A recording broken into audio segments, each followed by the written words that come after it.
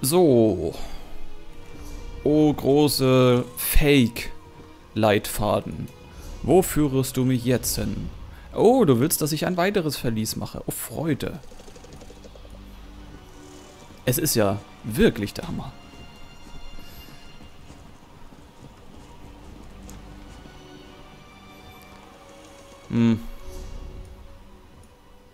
Ja. Ich habe gerade wirklich überlegt,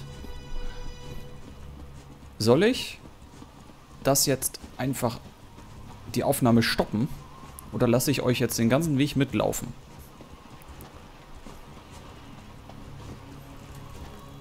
Und wenn ihr ein LP von mir mal durchgeschaut habt, das sollte sich als nützlich erweisen.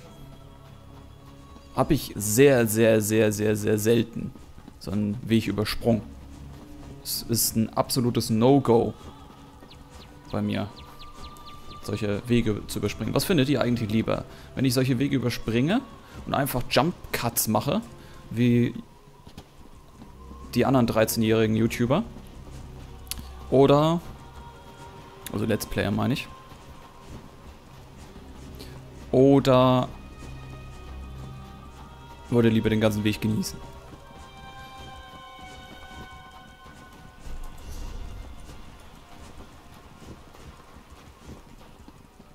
Es gibt auch immer die Frage, was für Mods nutze ich. Im Moment habe ich ja nicht einen einzigen Mod laufen, der mit dem Update kompatibel ist.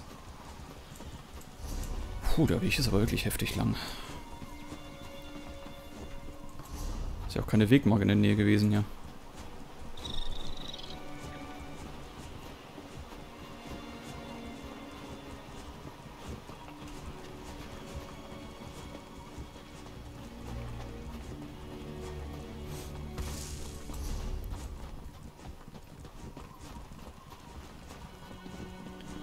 In manchen Spielen passiert ja einiges. Also in Fallout 4 gibt es ja auch sehr viel zu erkunden. Auch wenn ich jetzt schon also gut wie keine Ahnung mehr habe, was in meinem LP da passierte. Ich muss das ganze LP nochmal schauen. Ja, greift mich ruhig an. Verschwendet meine Zeit.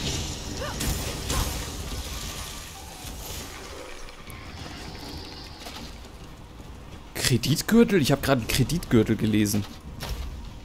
Jesus. Du bist Gegner. Oh, ich hasse euch. Geh weg, geh weg. Ich hasse diese Gegner. Das sind die schlimmsten Gegner in dem gesamten Spiel. Aber ich glaube, die meisten, die mich schauen, genießen die Wege. Also das sehe ich jetzt auch gerade. Die Resonanz im Livestream.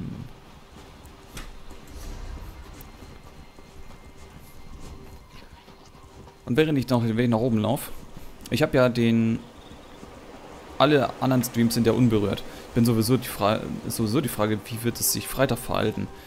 Findet Freitag jetzt mit Guild Wars das eher statt? Oder findet Freitag Guild Wars später statt, um 22 Uhr? Das weiß man nicht. Wahrscheinlich erst Letzteres. Aber trotzdem werde ich einfach trotzdem starten um 20 Uhr. Scheiß drauf. Und Samstag mit Assassin's Creed habe ich mich entschlossen, die Streamzeit zu verkürzen auf 2 Stunden.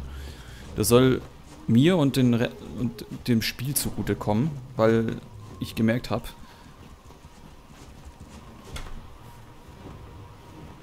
dass ich einen Tinnitus auf dem linken Ohr habe. Aber das sowieso. Oh, ich friere ein! Oh, es ist kalt. Oh, jetzt kommt Santiano ins Ohr. Mir ist kalt. Ich kenne den Text leider nicht, aber die singen im Refrain, mir ist kalt.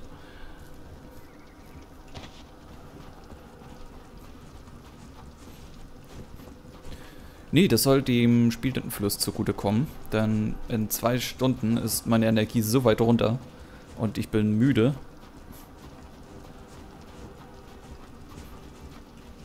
Und ich glaube, die Zeiten sind endgültig vorbei, dass ich irgendwie sagen kann, 4 Stunden durch. Ja, das mit Freitag, das kommt auf eine gewisse Person drauf an. Aber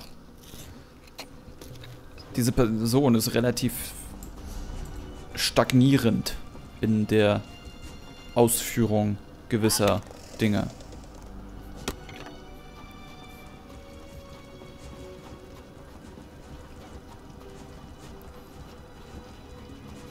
Tja.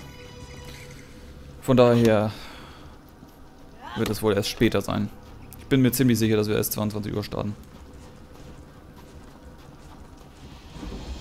Gefrorene Küste entdeckt. Okay, möge euch. Was starrt ihr denn so? Habt ihr noch nie eine Nord gesehen, die einem Haufen elendiger Bastarde Flüche hinterhergeschleudert hat? Wen schreit er an? Ich sehe hier niemanden.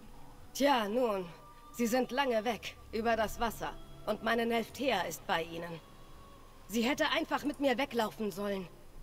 Wir hätten uns auch ohne noch mehr von ihrem schmutzigen Gold durchgeschlagen. Ich weiß nicht, warum sie so treu ist. Nach allem, wozu sie uns gezwungen haben. Mit wem ist sie unterwegs? Die Frostbissräuber. Bastarde. Oh nein. Allesamt. Außer Nelfthea. Wir haben genug von dem Blutvergießen. Sie hat versprochen, mich zu holen, sobald sie ihren Anteil von unserem letzten Überfall hat. Aber ich habe von Kämpfen an der gefrorenen Küste gehört. Sie ist in Schwierigkeiten, das weiß ich. Ich werde Nelfthea helfen, wo ich will. Ihr könnt dieses Schiff nehmen, um zur gefrorenen Küste und zum Versteck der Frostbisse zu kommen.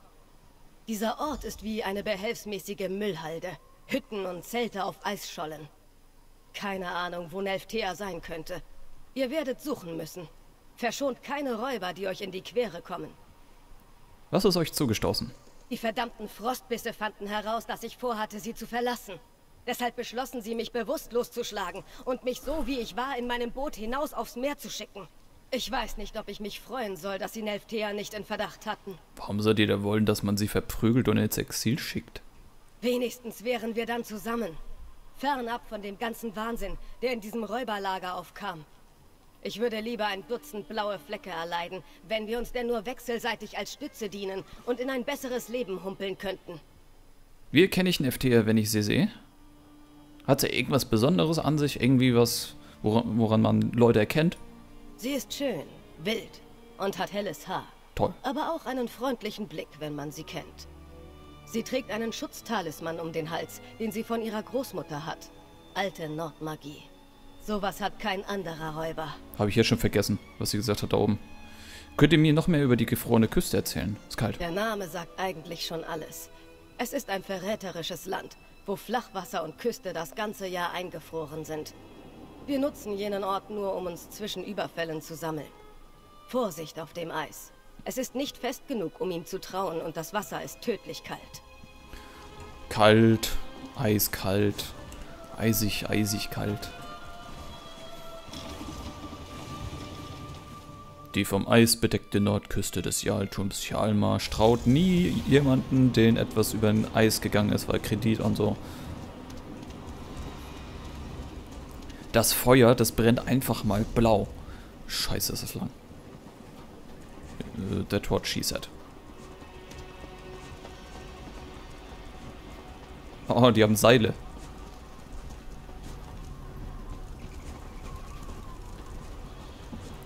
Ziemlich leer hier dran. Bastian, halt mal inne.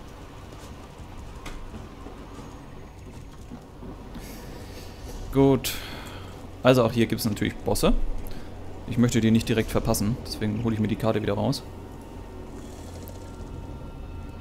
Frozen Coast.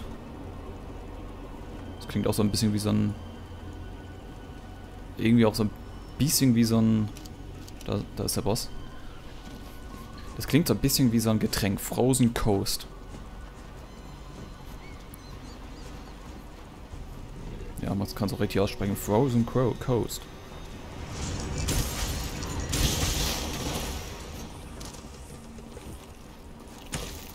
Die! Quatsch. Wolf. Au! Beiß mir nicht in den Arsch.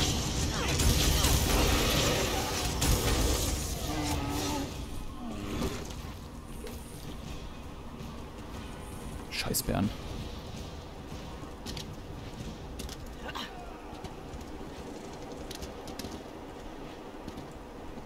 Die Idee war gut, die Ausführungen sind nicht möglich. Ich dachte gerade, ich könnte auch hoch und dann ist da oben eine Brücke.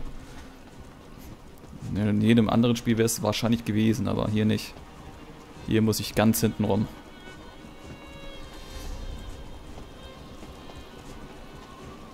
Ich weiß nur nicht... War das hier? Ist hier auch irgendwie gar nichts. Gut gemacht, Bastian. Das wäre erledigt, denke ich. Manchmal ist ja noch irgendwie was von Nutzen.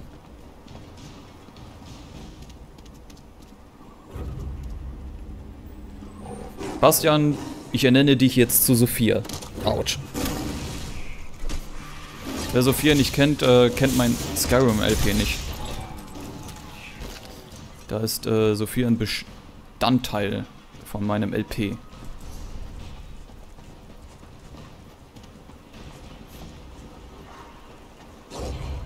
Wie komme ich denn da zur Himmelsscherbe, prinzipiell?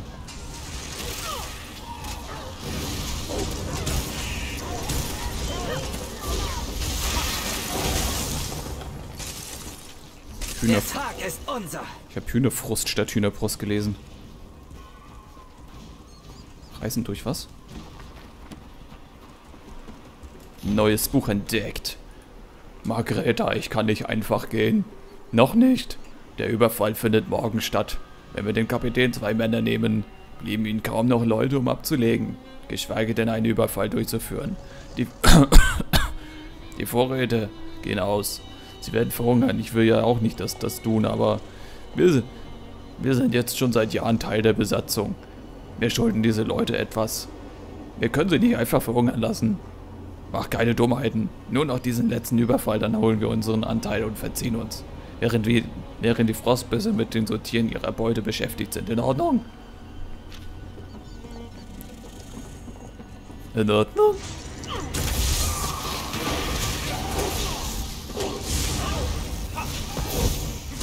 Kennt jemand den Weg nach oben zur Himmelsscherbe? Ich habe irgendwie keine Ahnung, wie ich da hinkomme.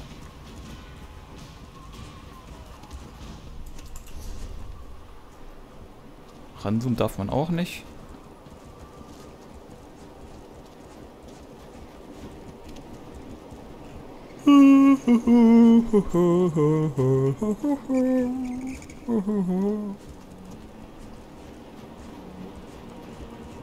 Hüpf.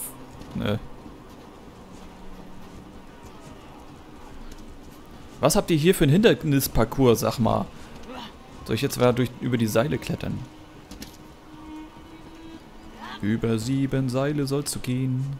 Scheiße. Das klappt anscheinend nicht.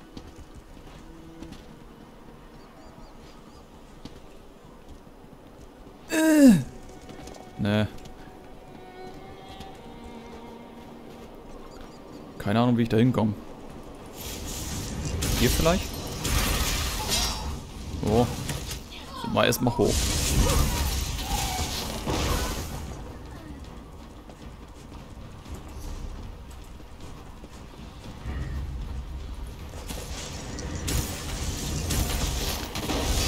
So, geil. Ey, was ist das so für ein Effekt? Oh, ist das übel. Ich merke gerade, wie bei mir die Verdauung beendet wurde. Der Magen drückt gerade das ganze Essen runter. Das heißt, ich krieg gleich in Kürze wieder Hunger. Na toll. Freue ich mich wieder drauf. Wisst ihr, was geil ist, wenn man mitten in der Nacht um 2 Uhr noch Hunger kriegt? Ich war am Rande von Heißhunger. Das ist schlimm.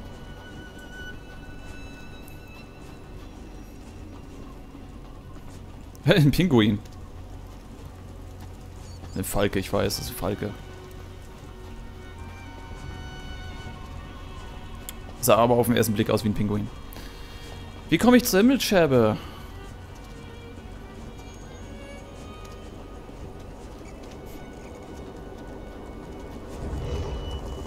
Nein. Der in den Arsch beißende Bär ist wieder da. So, jetzt ziehe ich mir aus deinem Arsch sauberes Fell und rote Outfits. Och Mann. Wie komme ich zu dieser verdammten... Jetzt habe ich keinen Bock mehr. Jetzt gehe ich einfach raus. Scheiße mit Scherbe da oben. Es gibt ja doch keinen Weg dahin.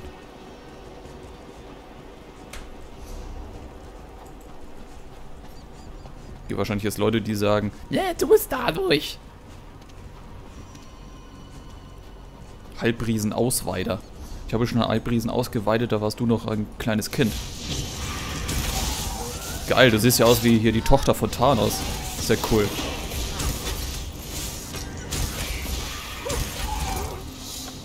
Es gibt immer etwas Neues zu lernen. Ich habe den Namen vergessen von dem Charakter. Nein, ich gehe ins Wasser. Das Wasser ist doch Eis.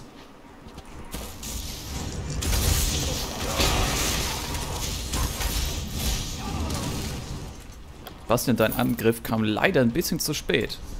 Den Kill schreibe ich mir auf. Oh, ich habe schon wieder was vergessen. Ich wollte doch was lesen. Dann muss ich das gleich machen.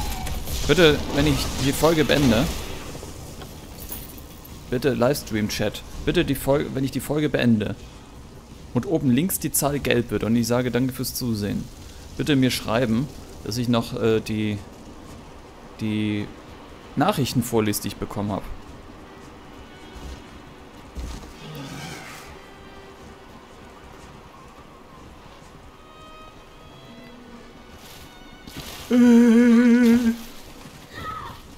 Oh, Alter, es tötet mich ja richtig hart. Das Eis. Wenn ich nicht lange drauf aufpasse. Fehlhof. Bei Köhnes Gnade, mir ist so kalt. Ihr seid keiner von diesen Riesen. Lauft, bevor es euch wie mir ergeht. Ich suche nach Nachtelf, wollte ich gerade sagen. Nach der Nelftheer. Margreta schickt euch, oder? Die Memme hat sich den idealen Zeitpunkt ausgesucht, um sich von uns abzuwenden. Doch Nelfthea macht so etwas nicht. Sie hat zu uns gehalten, als wir sie brauchten. Eine Frostbissräuberin bis ganz zum Schluss. Ist sie tot? Ich weiß es nicht sicher. Sie hat sich gegen diese Halbriesen-Bastarde gut gehalten, aber das Letzte, was ich sah, bevor sie meinen Ausguck zertrümmerten, war ein waschechter Riese, der sie direkt vom Anleger gedroschen hat. Falls sie davon erledigt wurde, ist sie mit Sicherheit in Sovngarde. Wo ist sie gefallen? Nordosten, wo diese Ungeheuer angelandet sind. Ihr seid eine Närrin, wenn ihr euch dort umseht, aber ich hoffe, dass ihr Nelfthea lebend findet. Wenn nicht, sage ich ihr, dass ihr es versucht habt, wenn ich die Halle der Tapferkeit erreiche. Geh einfach zu der Halle der Tapferkeit. Scheiße Bildschirme, ich habe keine Ahnung, wie ich da hinkomme. Oh, dieser Hawker, wie geht denn das? Wie könnt ihr essen? Ihr könnt doch nicht mal essen. Sahen die Hawker in Skyrim auch so aus? Ich glaube nicht. Ich glaube, die sehen anders aus.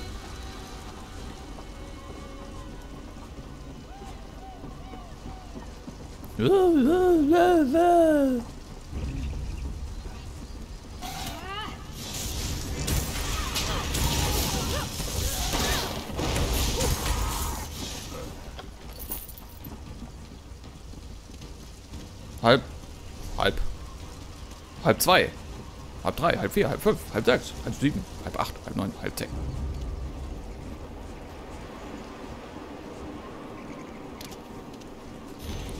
Kapitän. Da kommt ein Schiff die Küste runter. Das größte, das ich je gesehen habe. Gelöschte Lampen, aber man kann es nicht übersehen. Das ist ein Hinterhalt. Ich versuche, so viele Leute wie möglich aufzuhalten. Aber wir brauchen hier auch andere Besatzungen zur Unterstützung. Und das schnell! Findet Nelfthea an dem Ort, an dem sie fiel.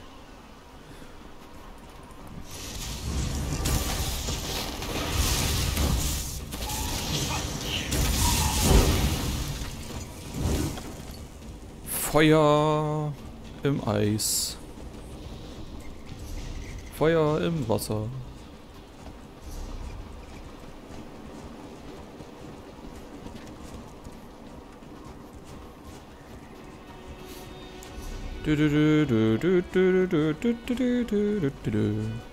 Ja, lauf weg. Lauf weg, Fuchs. Lauf weg.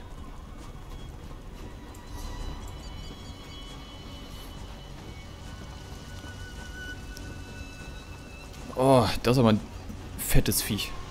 Oh, der macht direkt mal einen dicken.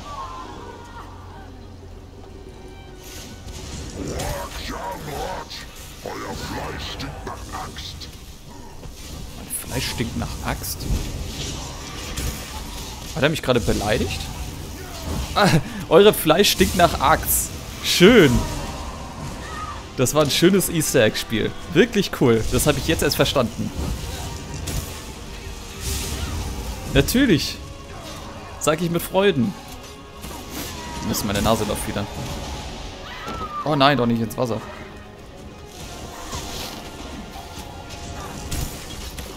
Euer Fleisch stinkt nach Axt. Schön. Nach dem Deo.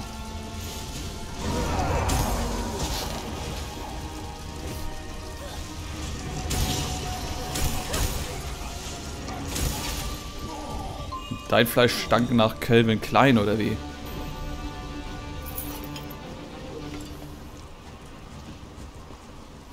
Und da ist ein Nelf begraben.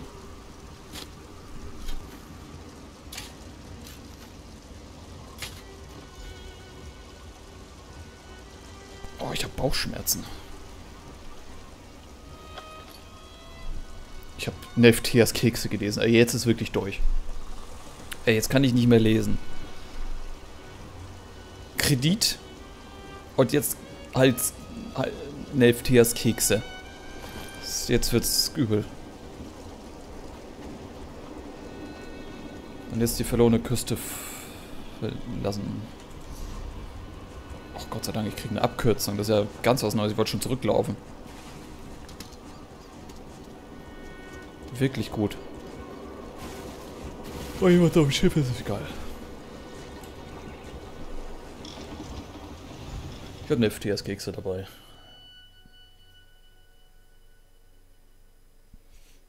Oh, ist eine Ladezone von... Ach, jetzt gehen sie auf einmal schnell. Komisch. Wo ist sie? Wo ist meine Nelfthea? War das ihre Halskette? Nein, Nell. Warum habt ihr euch für sie entschieden? Was haben sie je getan, um das zu verdienen? Habt Dank, dass ihr mir das gebracht habt. Dass ihr es mich habt wissen lassen. Es ist das wenige wert, was mir die Frostbisse gelassen haben. Ich finde das übrigens geil, wenn man jetzt hier dieses Sie groß machen würde, ne? Warum habt ihr euch für sie entschieden? Was haben sie je getan, um das zu verdienen? Dann ist der Satz komplett umgedreht. Quest abschließen. Wisst ihr, was meiner Nell widerfahren ist? Ja, sie ist tot. Haben sich diese fauligen Bastarde von den Frostbissen auch gegen sie gewandt? Nö, sie starb bei der Abwehr bei der Horde von Riesen, die Küste angriffen. Riesen? Meine Nell? Sie war immer die Letzte, die bei einem Überfall zur Waffe griff. Warum sollte sie etwas so Selbstmörderisches tun, wie gegen Riesen zu kämpfen? Sie machte sich Gedanken darum, wer die Frostbissen zustoßen. Sie machte sich Gedanken darum, was den Frostbissen zustoßen würde, wenn sie sich eifrisch dagegen einfach geht. Es gibt niemanden, um den sie sich nicht sorgte.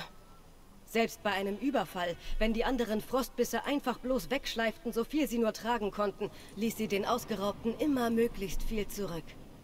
So wollte sie eigentlich nie leben, geschweige denn sterben. Wie sahen eure Pläne aus? Sie mochte Pferde. Nicht, dass sie je auf einem geritten wäre. Sie wollte in einem Stall arbeiten, das Handwerk lernen. Ich wusste noch nicht so recht, was ich wollte, außer mit ihr zusammen zu sein. Jetzt habe ich nicht mal das. Nelfthea war zu gut für all das hier. Zu gut für mich. Tja, hätte sich mal nicht drauf einlassen sollen. Okay, gut. Ah, eine Quest weniger. Danke fürs Zusehen.